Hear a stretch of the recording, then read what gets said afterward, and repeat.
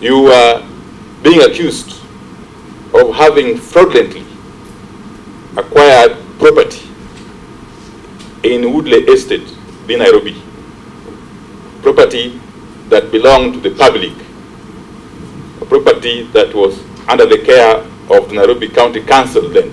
This day, we pay rent to the county government of Nairobi. At no time has that property ever been transferred.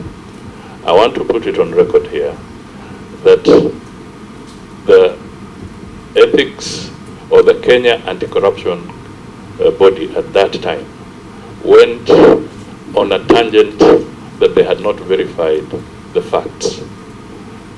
I ended up also seeking legal redress for defamation on their part and for them having given out misleading information. Mr. Speaker and Mr. Chairman, as we speak today, the same property belongs to the county government of Nairobi and we pay rent.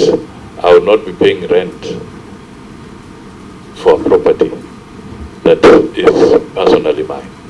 And therefore I was not involved in any land grabbing whatsoever.